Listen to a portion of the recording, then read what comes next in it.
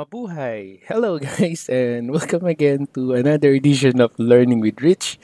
Okay, so let us now move on to our discussion about the Clash Detective tool in Navisworks Manage 2018. 2018. Take note that Clash Detective tool is not available if you are using a Navisworks Freedom or Navisworks Simulate. Okay, so it's only available in Navisworks Manage 2018. All right, so you need to have a subscription for Navisworks Manage for you to be able to use the Clash Detective tool. Okay, so before we do anything or doing some clash detection. So let us talk about first a little bit about the Navisworks Clash Detective tool. So in Navisworks, it is most commonly known. When you talk about Navisworks, it is most commonly known for its Clash Detective. This tool is very useful to ensure that all the models are coordinated with one another. So when you compile a 3D project, let's say for example, the architect, the M&E guys, the structural guys, uh, gave you the model and you compile it, you will want to make sure that there are no interferences or clashes before the project goes into development, right? So that's the purpose of BIM. So using the clash detective tool or command, it provides an audit check for the project and report on any clashes that may be existing. Okay.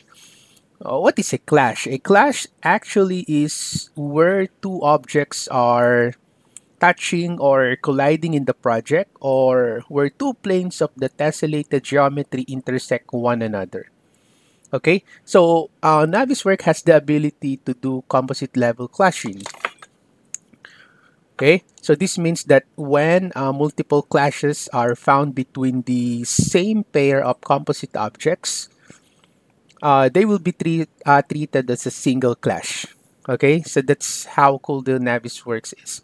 So clashes between two parts of the same composite object will not be reported. Okay, so this helps minimize the number of clashes found in your models, because sometimes the clashes that Navisworks uh, finding in your project, it's not actually a clash. Okay, so to conduct a simple clash test, so you need to open first the Clash Detective tool, which is this one. You can find it from the Home tab, Tools panel, Clash Detective. Okay, so go ahead and select this one. Okay, so this is our Clash Detective. So if you're going to hold your left click here at the blue bar, you can actually position that at top. Okay, you can actually position that on the right side, bottom, or at the left side. Okay, so I used to place my Clash Detective window at the left side. Okay, so you will notice the Clash Detective window is divided into two panes. The first pane is represented by a rollout with the name of the current test. So you see, if I'm going to click this one, okay, this is our first rollout. So at the moment, I don't have a clash test here. So if I am going to place, so I can select add test here. Okay, and then you just need to key in here the name. Okay, so just make sure you need to be specific on what is the name. So let's say, for example, anyway, it's up to your BIM manager. So let's say dock versus pipe. Okay, so something like that. So docks pipe. Okay, and then you press enter. Okay, so that's how you create your first test. Okay, so when you expand, just like here, when you expand it, it expands to reveal all the clashes in the project. But at the moment, we don't have clashes yet because we haven't run the clash detective tool. Okay, okay. So the bottom, this is our first pane. The bottom pane of the clash detective tool has four tabs: rules, select, the results, and then the report. Okay, the first tab is the rules tab. So this tab, this one, this tab allows you to configure the rules or assumptions of items you wish to ignore when a clash test is run. Okay, so it also allows you to manage the rules by creating a new rules. See, there's an option here by creating a new rules, editing the rules, or deleting the rules. Okay, so items in same layer, it's more on AutoCAD. Items in same group, block, or cell, it's more on CAD. So usually this is the option that I check here. Items in same file. Okay, so the next tab is select tab. The select tab allows you to define the test you wish to run. Okay, you select the items in selection area against the items on the selection B. So as you can see, I only have one file here. I only have this main file. So basically, you can actually click that both if you really want to check the clashes on each model in this project. Or another way, you can expand that. So let's say you want to check if there are some clashes between your second floor. This is only an example. So second floor. So let's say you want to check out the floors. Just need to check the floors against, let's say, for example, for the mechanical. So I'm going to select the pipe fittings. Okay. Oh, sorry. So pipe fittings, you just need to hold the control key. Okay. So let's say from here. So basically, I want to check if there are some clashes on my pipe fittings and the floors on my second floor. Okay, basically you just need to check like that. Okay, so that is our select tool. Okay, now for the third tab, this is our select.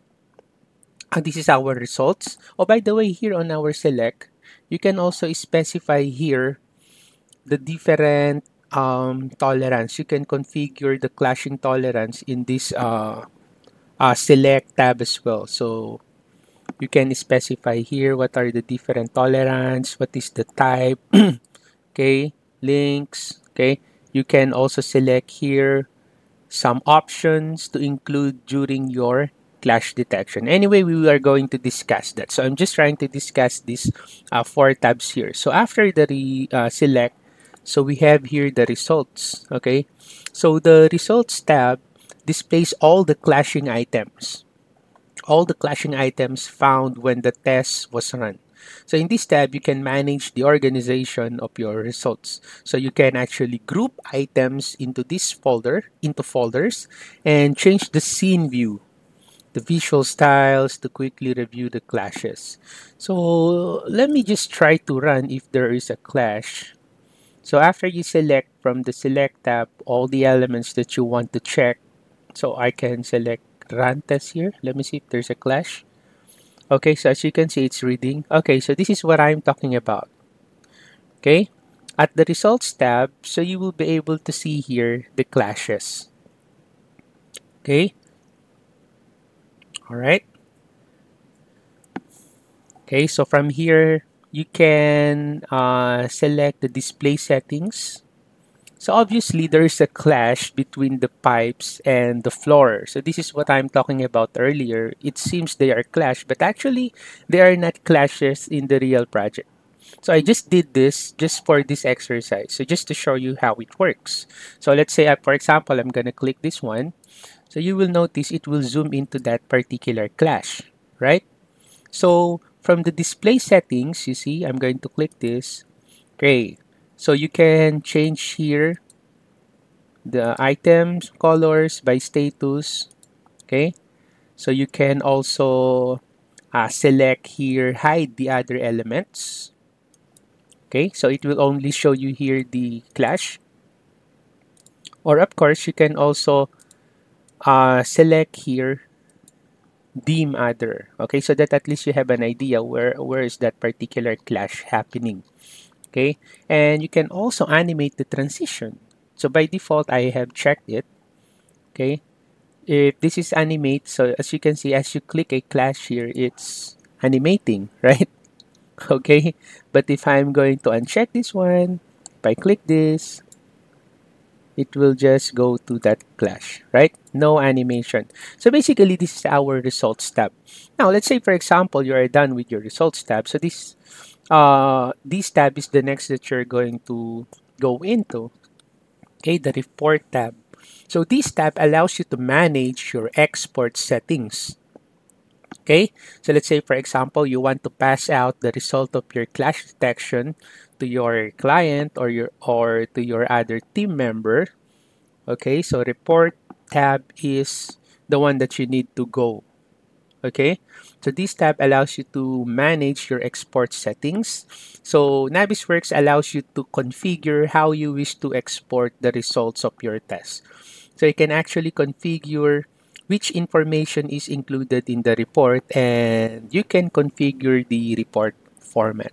So we will be having exercise for that. So I'm just giving you an introduction for our Clash Detective topic. Okay, so hopefully this has been helpful to you guys. If you have any comments, questions, or suggestions, you may put it at the comment section below. So once again, don't forget to like my videos and subscribe to my channel. This is Richard. Bye bye.